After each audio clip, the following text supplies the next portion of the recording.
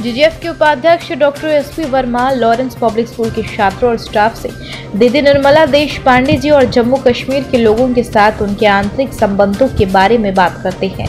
1990 में जमी हुई अशांति के बाद दीदी निर्मला देशपांडे ने जेएंडके के स्थानीय लोगों को 1993 से 2008 के बीच शांति आंदोलन का हिस्सा बनने के लिए प्रोत्साहित करके राज्य में शांति वार्ता की शुरुआत की। कई स्थानीय महिला कार्यकर्ताओं ने सीधे शांति वार्ता में भाग लिया, जिससे अंततः मदद मिले क्षेत्र में समान स्थिति लाना। उनमें से प्रमुख थे जीजीएफ जेएंडके के राज्य उपाध्यक्ष और जीजीएफ के संस्थापक सदस्य स्वर्गीय श्रीमती शकुंतला जोशी, जो लॉरेंस पब्लिक स्कूल समूह के संस्थापक भी थे। दीदी निर्मला देशपांडे जी जम्मू और कश्मीर में कई शांति मार्च के पीछे एक चलती फिरती आत्मा थी। उसके उपदेश पहले ही कहीं अधिक विषादंगिक है।